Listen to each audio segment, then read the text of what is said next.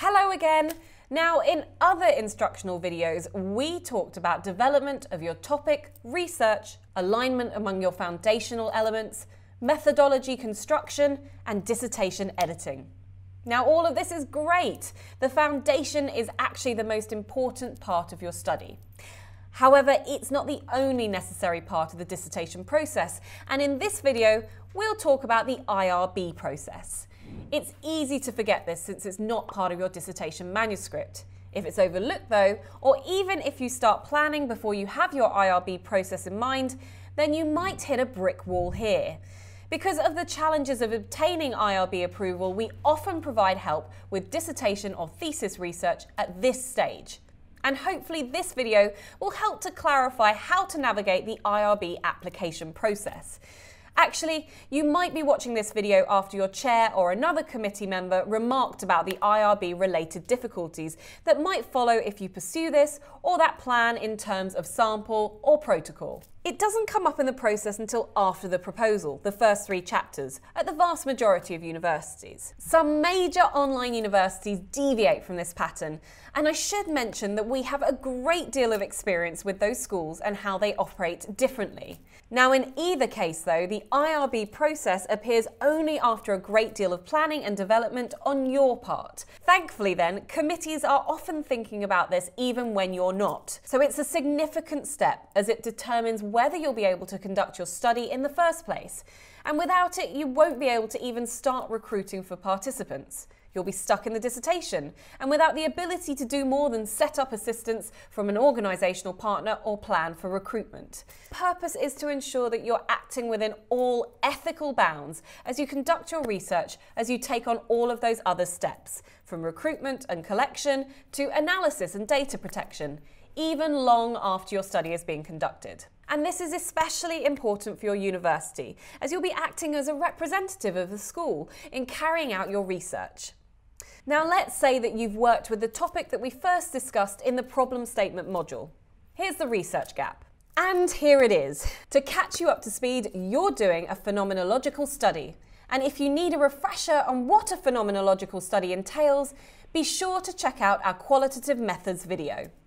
We'll engage with the important IRB elements for this study in particular, as it's a fraught one and allows us to think through many of the issues that you might encounter in your study. First, an IRB overview. In some ways, your IRB application is an extension of your methodology chapter. It relies on your having clear procedures for recruitment, collection and analysis, for one thing. And it also borrows information from the methodology in your dissertation about ethical protections that you'll afford to participants, helping to safeguard their anonymity and confidentiality. Now, if you feel unsure about how to get started on your IRB application for your dissertation and would like some help with that big step in your research, then give us a call or send a quick email to ask how we can help. Now, we'll definitely be here to do that and can help with IRB applications no matter how tricky they might be. And with our vast experience in providing this assistance with thesis and dissertation research, especially from the major online universities, we often help to navigate this rather complicated and lengthy process. And although our speciality is crafting IRB applications to support qualitative research, we also have vast experience with completing these documents for all types of quantitative thesis and dissertation projects. Now, as this discussion will soon highlight, having this sort of comfortable familiarity with your methodology will definitely pay off when it comes to filling out these IRB forms. And when you see all of the possible pitfalls associated with filling out these documents, you'll see how awesome it is that we included unlimited revisions for this work. Now, I should stop a moment and clarify about how the process looks different for primary and secondary research studies. Now, primary studies are ones where you interact directly with participants, interviewing them, conducting a focus group, observing them, or administering a survey. Now, some of you might have decided to use an outside service, such as SurveyMonkey or Qualtrics, to recruit and collect data. In this case, you're not having direct contact with participants, but since the data are being generated for your study, it's still primary. It's a secondary study when you're examining a data set that already exists, even as you plan your research. Most often, this is a quantitative study, as numerical data are much more likely to be found in the wild. For a review on what quantitative methods entail, be sure to have a look at our Quant Methods video. Although completing the IRB application for secondary research studies is typically somewhat less involved than those for primary studies, there's still quite a bit of complexity involved in these applications, as you'll undoubtedly come to recognise. Back to the IRB application, and what this distinction means for your IRB is the secondary studies are more straightforward to get to IRB approval. You're not recruiting or collecting data from participants, and it's just the access to the data set, if not publicly available, that you'll need to demonstrate. For primary research studies, though, issues abound and trouble lurks around each and every corner. I've got a table here that will help walk us through it. First up is eliminating conflicts of interest. Unfortunately, there are about as many potential conflicts as there are interests. But thankfully, they cluster in certain areas, particularly for doctoral candidates, and targeted dissertation help allows you to get through them. Now, without incredibly large budgets, candidates are often left sampling from around them. Within education, it might be teachers that you know or work with, or perhaps that you manage. It might be middle managers in your company or in a colleague's company. It might be nurses in your unit. In all of these cases, your relationship with the potential participants isn't simply a researcher-participant one. Often, this is permissible, but problems arise when you manage or are in charge in some way of potential participants, and often no IRB protections can help to overcome this in your conflict in your dissertation. So in most other situations though, and even in the last one, there are options that can help. For this study again, we're working with a group of nurses and other mental health care workers. So let's say that for this case study, you work at the facility as an intern as you complete your doctoral degree. That's really common, and in this case, your relationship goes outside the bounds of just researcher-participant. Right, you work with them. However, you're by no means a superior. Well, as a result, they aren't likely to feel as though there is any cost in participating. There is a chance that confidentiality won't be observed and that you'll report the content from their interview to colleagues or to a superior.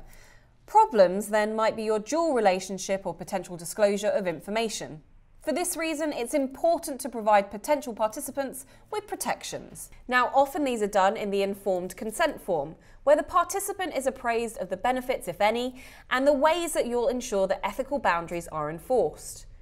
In the informed consent form, it will be necessary to make clear that participants can opt out of the study at any time, should they feel uncomfortable for any other reason. In addition, they should be notified that all information they will provide may be viewed by you and perhaps your chairperson, from here identifying all the ways their information will be protected from intentional or accidental revelation. Specifically through an opt-out clause, confidentiality guarantee, or both. So if you're struggling with a conflict of interest of this kind, then please let us know. We're so happy to provide the help needed to help you move forward and without having to reconceptualize your dissertation research.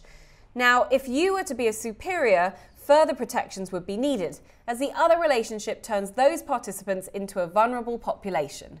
They might feel pressure to participate, that there will be costs if they don't, and also that there might be costs if they do participate and say the wrong thing.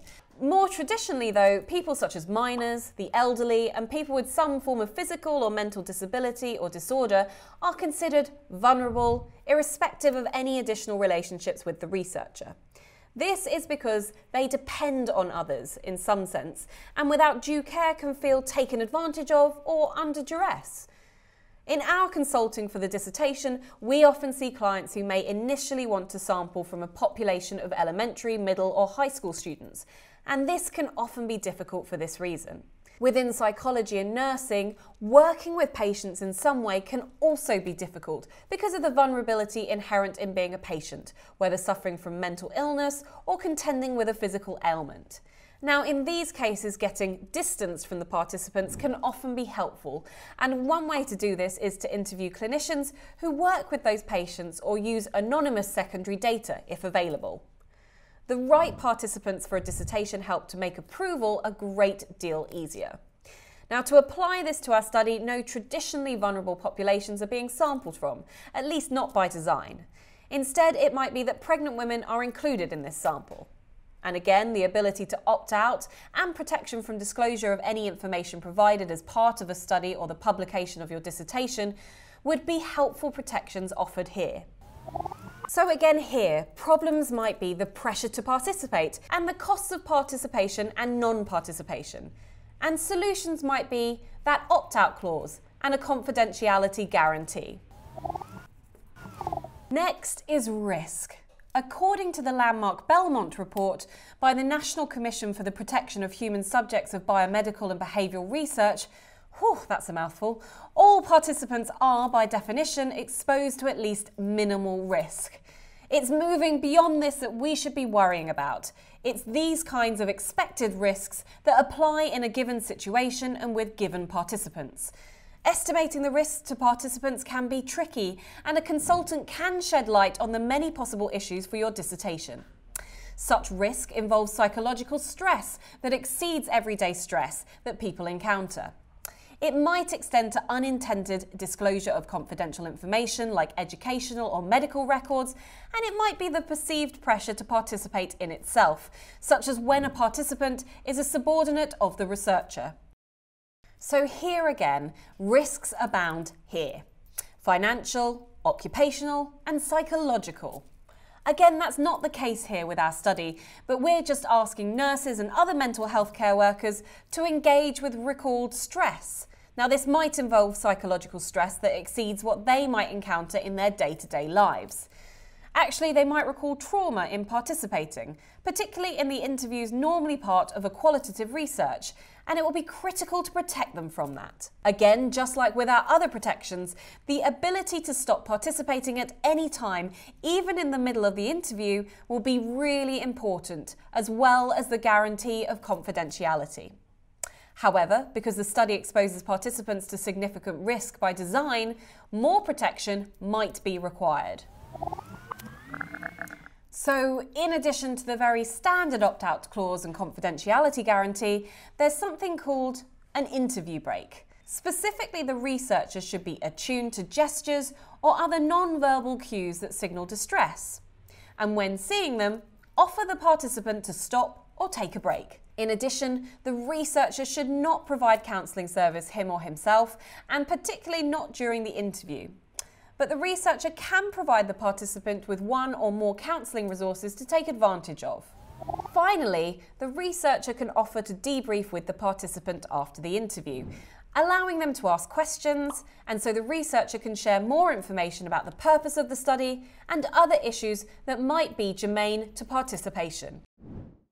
Once people do agree to participate, one, it's necessary to make sure that their information will be anonymous, both when reported in the dissertation manuscript and when the researcher engages with third parties such as a statistician or consultant about that research. The same applies for confidentiality. Information other than what is needed should not be reported, and all information, regardless of relevance, will be protected from being revealed. So let's apply these to our study. Again, we'll be interviewing mental health workers, and we're interviewing them about their experiences of victimisation and their decisions regarding reporting. The interviews will be recorded by a program on a personal computer or transcribed via an online service and then analysed using NVivo. So that means third-party assistance and computer vulnerability are potential problems here. For this study then, protections will need to be in place first on the computer. It should be password protected, and the researcher should be the only person with access to that password. The informed consent should note that a third party will be utilised to transcribe, and all records should be de-identified prior to that transcription. Now, I think you can see that now that the informed consent is an important document for your dissertation. Before you submit it with your IRB application, consulting with a professional about its contents and language can be really helpful. I hope this has been helpful to you. It does help with the work of considering more fully some of the issues and concerns that are part of the IRB application process, particularly those ethical issues that often arise in the course of planning for an even normal study. Again, we did refer to at least one form, the informed consent form, and that should be submitted in addition to the IRB application here. Since the methodology and IRB application should together provide enough information that anyone else can complete your study for you, it's necessary to also include the following. Completing the many different documents necessary to secure IRB approval with your university can be an extremely challenging process, and it's easy to overlook required forms or specific content required to obtain approval.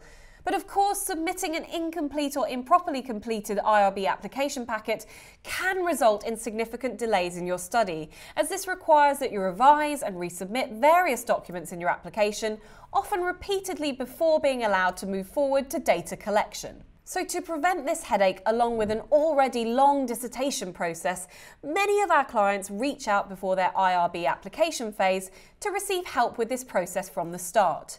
We can assist with completing the IRB packets for thesis and doctoral candidates from any university, although we have particularly extensive experience with the major online universities' application packets.